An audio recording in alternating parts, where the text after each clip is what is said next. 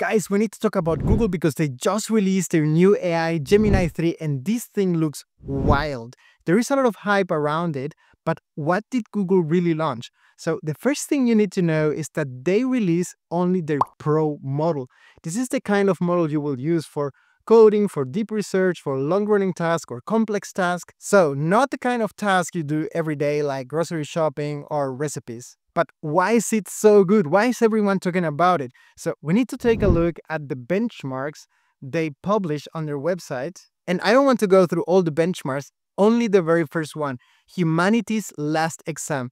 This is a super tough benchmark for AIs because it mimics the way humans reason to solve problems. So it's incredibly difficult for LLMs or AI to achieve any good score here.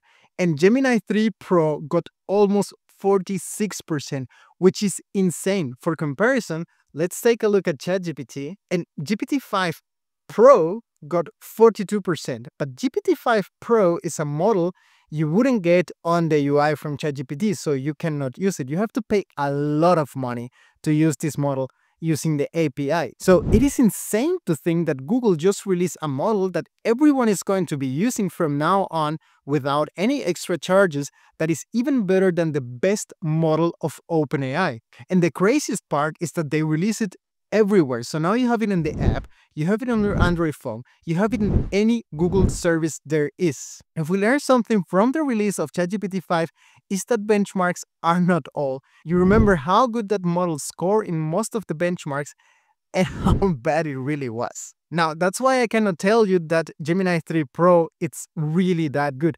I'm preparing my full review, so make sure to subscribe so you don't miss it. But let's take a look at what Google is claiming. The first thing is that along with Gemini 3 Pro, they are also releasing Deep Think. And this is a modality that allows the model to think longer. So their AI has more time to think and reflect on the topic you're asking about. And this leads to incredible results. If you take a look here, it says that it can achieve a 41% on humanity's last exam without the help of any tool. Those are technicalities, but it means that giving it more time to think makes it even better. Now, what they're claiming a lot is that this model is capable of learn anything, build anything, or plan anything, which in other words translate that it's a great agent or it's great for agentic capabilities. And if you're wondering why should I care about that, it's because if you're an Android user, not like me, then you will have Gemini built on your Android, meaning Gemini is now way better at doing the stuff you want it to do, like calendars, like emails, like automating some parts of your life. Now it should be way, way better. So you should see some improvements in your life as well. But this is just Gemini 3 Pro. I'm super excited about